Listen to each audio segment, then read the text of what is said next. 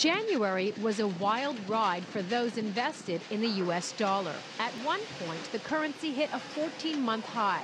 But by the end of the month, the U.S. dollar index had fallen 2.6% against a basket of currencies, suffering its worst January decline in 30 years. The reversal came after a statement from U.S. President Donald Trump saying the dollar had become too strong.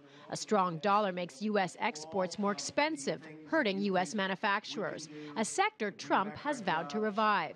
His statement indicated a dramatic reversal in dollar policy.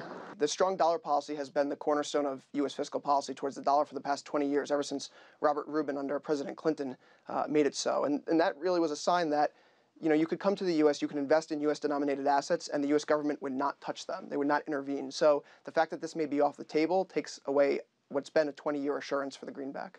Currency experts say the U.S. president has little to no control over the direction of the dollar. Market forces and monetary policy set by the independent Federal Reserve are what drive the value of the currency. He can't fire Janet Yellen or threaten to fire her over whether or not she raises or lowers the interest rates. I don't believe that's in his power, but we'll see. The market expects the Fed to raise rates twice this year.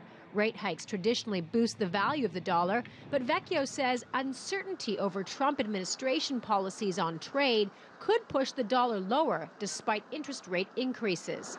During the election, everyone said, don't take him literally, just take him seriously.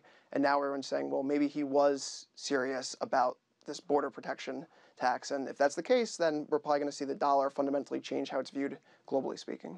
A recent report by J.P. Morgan called policy emissions from the White House erratic and advised selling the dollar.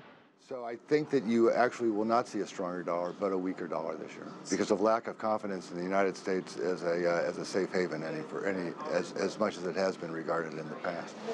A weaker U.S. dollar may be good for U.S. manufacturers, but consumers would be hit as import prices would rise, making many of the goods they buy more expensive.